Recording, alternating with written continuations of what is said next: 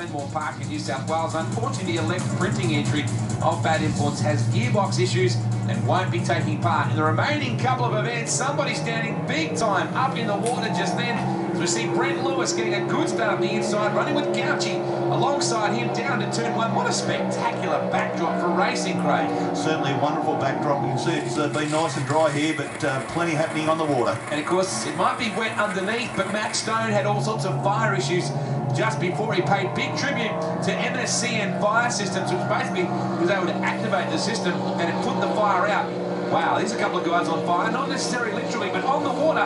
Look at Gouchy and Lewis going head-to-head here at Pikes Reservoir. Of course, Brent Lewis from the Lockyer Valley, Vaguely, next round will be a home game for Brent, but doing a great job on the inside here. 50-year-old Tim May, the boss, charging hard. The South Aussie farmer trying to run down these guys out in front. And there is Tim to the right of your screen.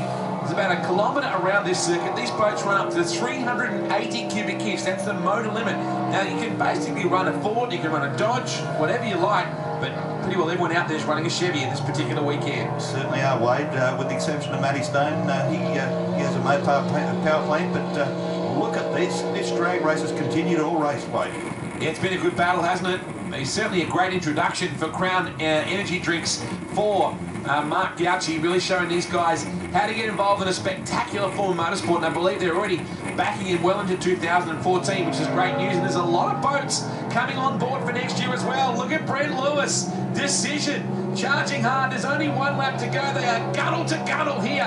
Oh wow, Gouchy, how brave into the corner. He just goes a little deeper, runs a bit wider. Lewis will tighten up the corner as they come back towards us on the final lap. Yeah, well done.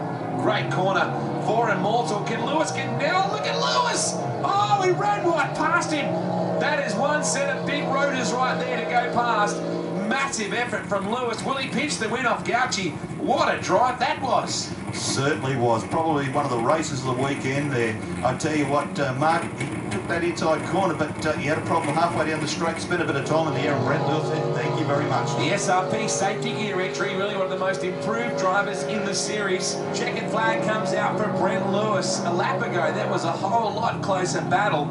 Unfortunately, Mal McCall with some dramas in the chase. Looks like he's got some issues you'll have to fix before the fourth and final race. Well, former New South Welshman, now proud Queenslander, Brent Lewis did the job. Gouchy, having to chase him home, couldn't quite get the job done. But man, that guy was rocking here today, Craig.